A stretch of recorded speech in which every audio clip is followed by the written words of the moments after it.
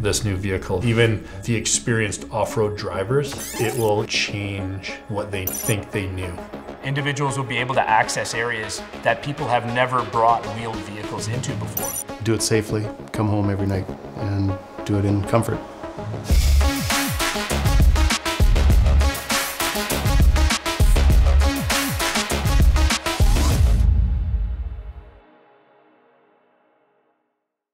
We are building the world's first road-to-no-road wilderness vehicle, specifically for commercial applications. There is a big sector in recreational off-road, ATVs, side-by-sides. So what's happening is the industry is trying to take that product and use it in another way. So there's this void where a standard pickup can only get you so far. This vehicle will incorporate numerous technologies to accomplish its lofty goals of being able to drive at highway speeds, but also in very rugged and extreme wilderness scenarios. We have requests from mining, from exploration, development, search and rescue is big, checking the lines, wilderness mapping. Indigenous communities want to protect their lands and be able to tread softly. We want people to be able to take these things where no other vehicle goes. Do it safely, come home every night. This concept was initially considered by our CEO when he lost his home in wildfires and was recounted a story of firefighters that were trapped right around his property. We've heard a resounding feedback that whether it be a first-in scenario of exploration or scouting, or a last-out scenario such as reclamation or remediation, or even potentially an emergency or medical response scenario, that all of these conditions have inadequate transportation solutions attached to them. This was an opportunity for us to introduce a new solution to the market. It will be a scope rewrite on what was the norm has now been moved.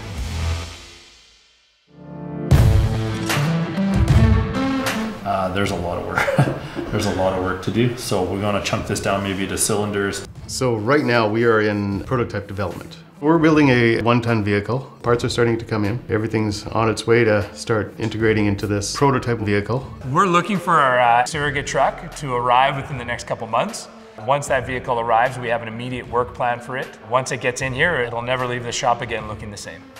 This would be the bare chassis stripped down. So we're in the midst of now coming off the tail end of component selection. We're bringing in completely third-party transfer case, differentials, custom drive shafts, custom wheels, custom brakes, brand new hydraulic system, electronic system, pneumatic system, four-wheel independent suspension. In layman's terms, this is a lift kit on steroids with a system behind it that can do a lot of the professional off-road driving in a very consistent, safe, repeatable manner.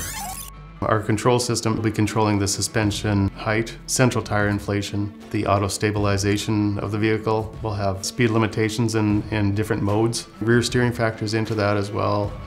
Yeah, it'll be very bespoke and very unique to KXI. It takes a series of engineers working at all different levels to ensure this vehicle is built with the utmost of safety, quality, and performance. And we'll be bringing our core team as well as key experts from various disciplines in order to commission the machine, we hope, before the end of the year.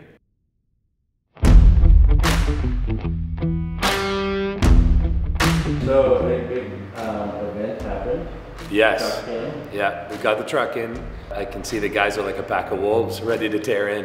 It's exciting to see it here. It's good to see product actually showing up. It makes the project tangible now, so that's exciting.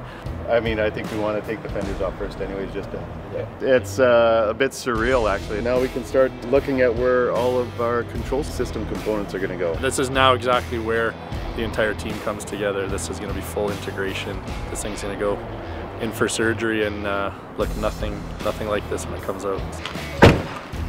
Here we go.